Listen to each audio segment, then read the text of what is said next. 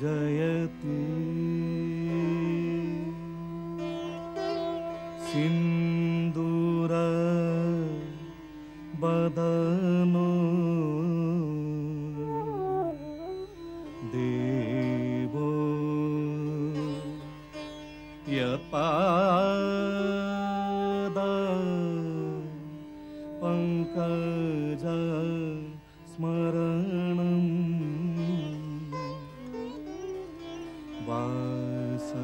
वासरमणिरिव तमसा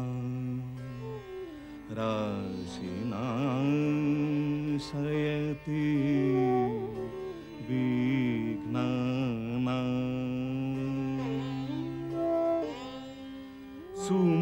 सुमुखश्चैक दन्तश्च कपिलो गजकर्णक लम्बोदरश्च विकटो विघ्ननाशो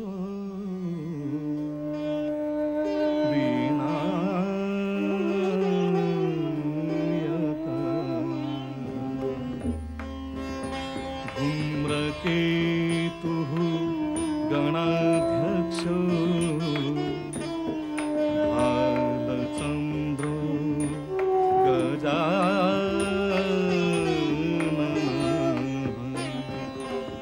द्वादशीतानि नामानि यः पठेत् शृणुयादपि विद्यारम्भे विवाहे च प्रवेशे निर्गमे तथा संग्रामे संकटे चैव विघ्नस्तस्य न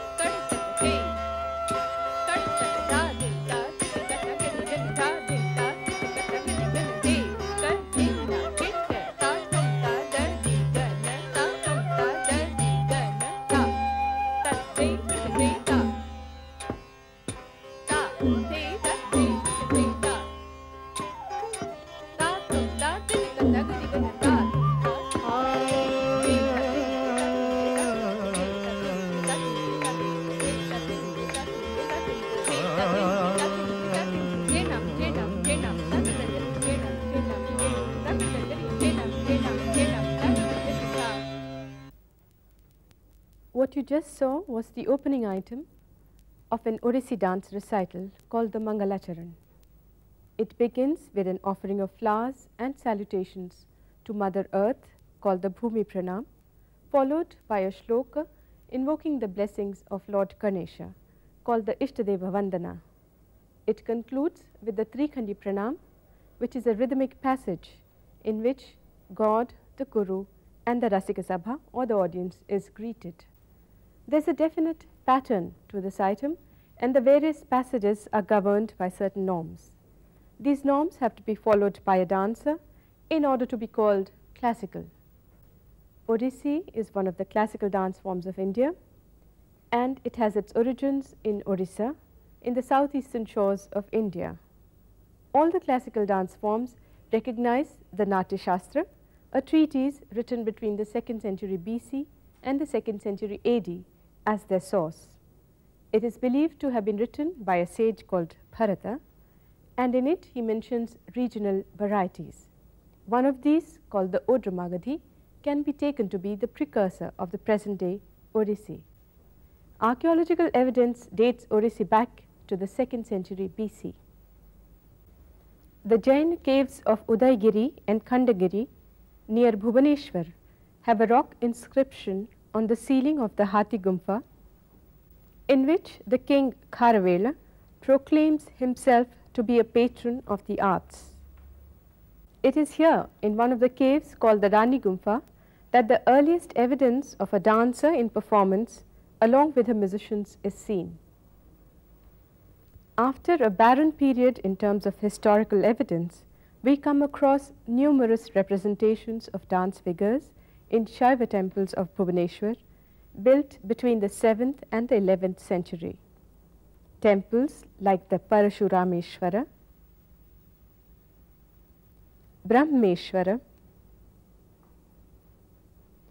Mukteshwara, Raja Rani and the Lingaraj abound in dance sculptures. In the Parashurameshwara temple of 7th century, we find grills with panels of dancers and musicians, a dancer in an acrobatic pose, and a rare representation of the chauka, one of the two main stanzas of Odissi. Only a flourishing tradition of dance could have inspired the sculptor to produce such works of art as these found in these temples.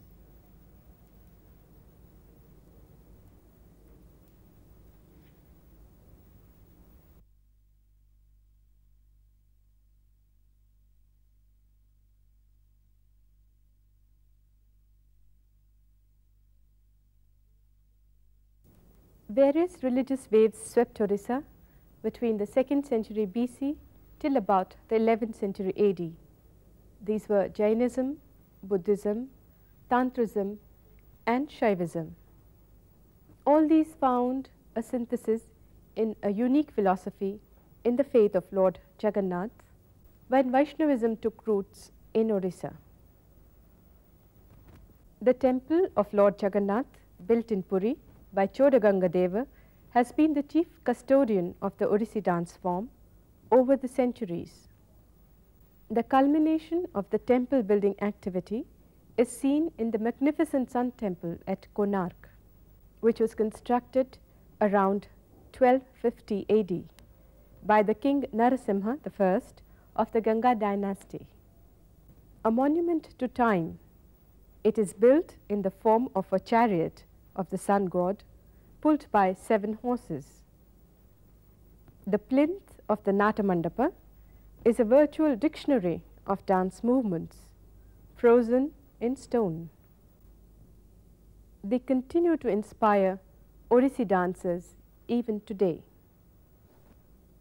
Apart from the architectural and sculptural evidence, textual evidence in the form of palm leaf manuscripts is also found, which is dated between the 16th and the 19th centuries. It speaks of a rich tradition of dance, music and painting in Odisha. Some of the illustrated manuscripts had been very useful in restructuring of Odissi at the time of its revival. Dance in Odisha was considered to be an indispensable part of the daily temple rituals. These dances were performed by special girls called the Devadasis or Maharis. They were married to the deity in a special ceremony, and they represented the earthly counterparts of the mythical figures in the heavens called the Apsaras. And they were highly respected in the society. Around the 16th century, when the Maharis came to be employed in the royal courts, started the degeneration of the dance forms. Around this time, a class of boys called the Gotipurs were trained in this art form, and they continued to dance outside the temple for the public entertainment. They were maintained by the zamidars and the kings. It is only due to these Gotipurs that the tradition has been kept alive to present day. Most of the present day Odissi gurus belong to this tradition. By the beginning of this century, dance had become almost extinct in Odisha. It was only after the independence in the 50s when the revival started. After painstaking research into the palm leaf manuscripts, the sculptural evidence, and the living dance traditions. Now it enjoys tremendous popularity all over the world. Following the tenets laid down by the Natya Shastra, Odissi can be divided into two distinct categories of Nritta and Nritya. Nritta deals with aesthetic arrangement of abstract movements of the body governed by certain laws, while Nritya employs facial expressions, body positions, and hand gestures in order to convey a feeling. Nritta has no lyrical content, while Nritya has a text that is sung by a vocalist and interpreted by the dancer. The laws of movement in Odissi are built around the two basic postures of the chauka and the tribhanga. The choke is a squarish position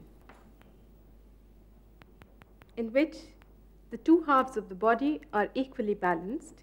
This is a very masculine position and represents the stance of Lord Jagannath also.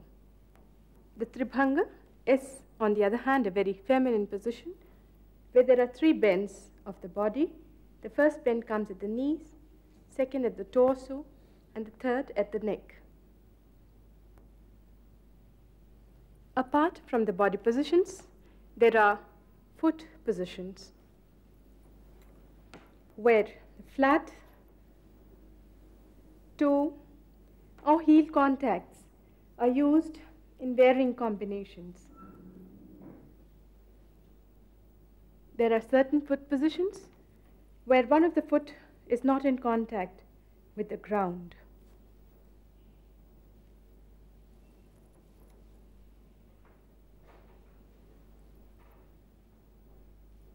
Then there are certain walks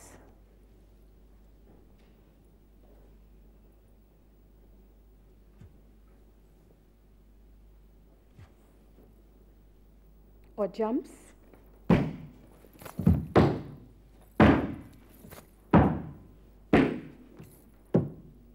Pirouettes,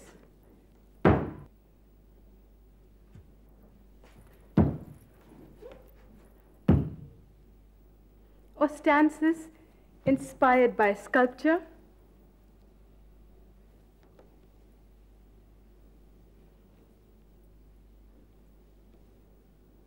that are incorporated in the Nritta technique. The leg movements in Odissi often follow spiral patterns.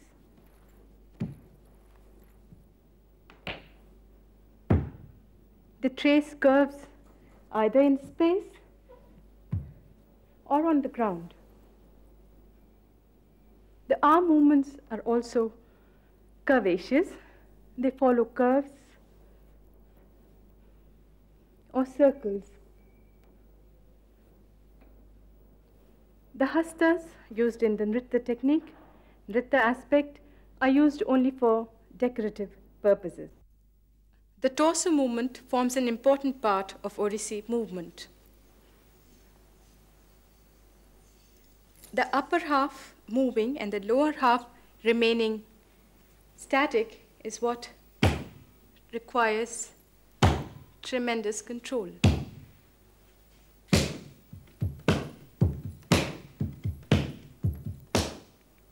This is a very special feature of Odissi.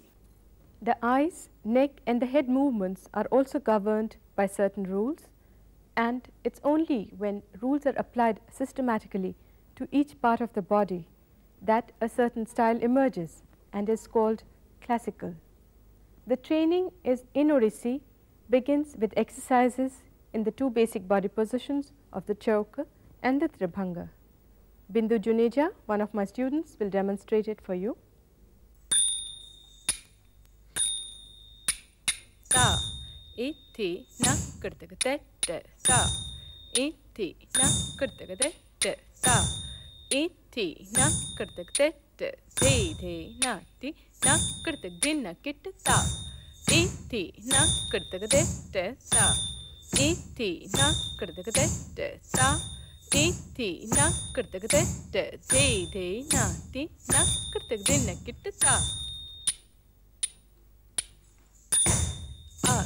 Na kurtaga ta, iti na kurtaga ta, iti na kurtaga de na ti na kurtaga dinna kitta ta, ti na kurtaga ta, iti na kurtaga ta, iti na kurtaga de na ti na kurtaga dinna kitta ta. Ta, iti, na, kurtaga, ta, iti, na, kurtaga, ta, iti, na, kurtaga, de, na, ti, na, kurtaga, dinna, kitta, ta, iti, na, kurtaga, ta, iti, na, kurtaga, ta, iti, na, kurtaga, de, na, ti, na, kurtaga, dinna, kitta, ta. Now some exercises in the Tribhanga position. 1. Ta, iti, na, kurtaga, ta, iti, na, kurtaga, ta, iti, na, kurtaga, de, na, ti, na, kurtaga, dinna, kitta, ta, iti, na, kurtaga, ta, iti, na, kurtaga, ta, iti, na, kurtaga, de, na, ti, na, kurtaga, dinna, kitta, ta, iti, na, kurtaga, ta, iti, na, kurtaga, ta, iti, na, kurtaga, de, na, ti, na, kurtaga, dinna, kitta, ta, iti, na, kurtaga, ta, iti, na, kurtaga, ta, iti, na, kurtaga, de, na, ti, na, kurtaga, dinna, kitta, ta, iti, na, kurtaga, ta, iti, na, kurtaga, ta, iti, na, kurtaga, de, na, ti, kurtaga, dinna, kitta, ta, iti, na, kurtaga, ta, iti, na, kurtaga, ta, iti, na, kurtaga, de, na, ti, na, kurtaga, dinna, kitta, ta. These small movements are put together to make bigger units. An arasa.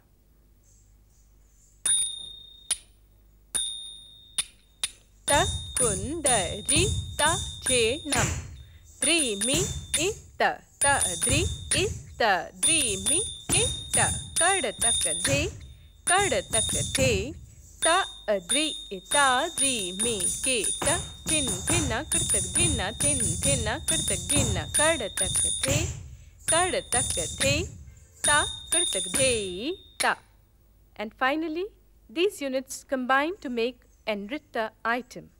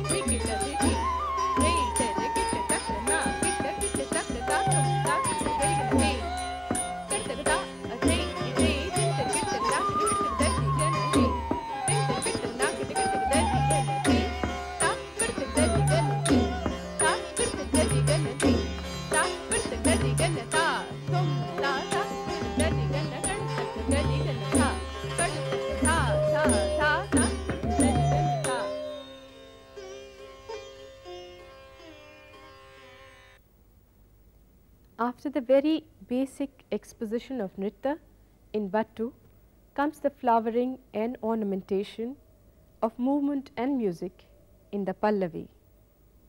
A musical composition in a particular rag is visually interpreted with slow and subtle movements in first, building up gradually into complex patterns of movement and rhythm.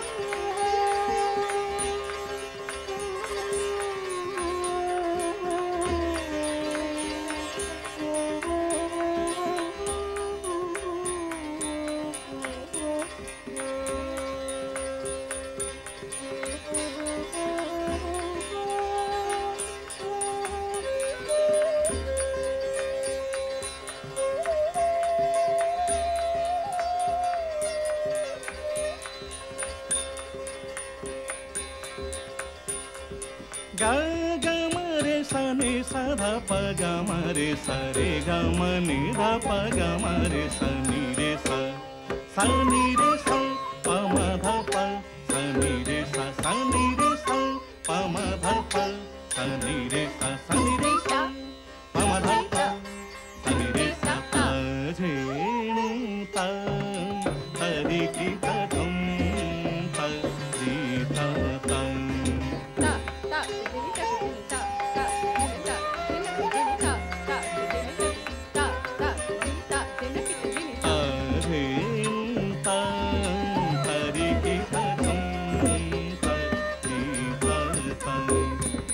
Pada pama pada ma pare ga ma re sa ni sa sare sare sa ni ni sa dha pama pare ga ma re sa ni sa sare re ga ga ma ma pa pa sa sa re ga ma re sa ni sa sa dha pare ga ma pa ma ga ma re sa sa dha pare ga ma pa ma ga ma re sa sa dha pare ga ma pa ma ga ma re sa je ta hari ki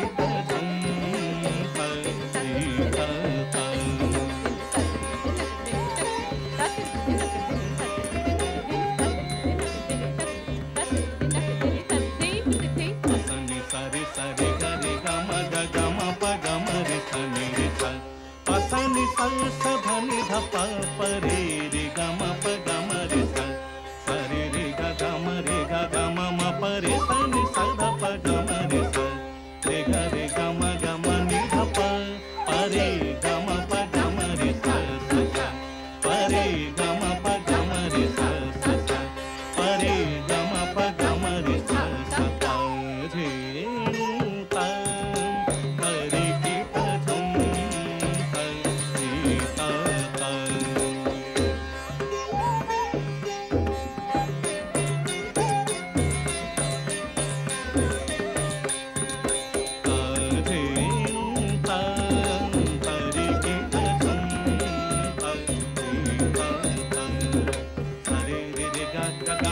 ga ma re sa pa re re ga ma pa ga ma re pa sa sa ni re sa dha dha ni dha pa pa re re ga ma pa ga ma re sa re ga ma pa ga ma re sa sa pa re ga ma pa ga ma re sa sa re ga ma pa ga ma re sa pa re ta hari ki ta thum ta di ta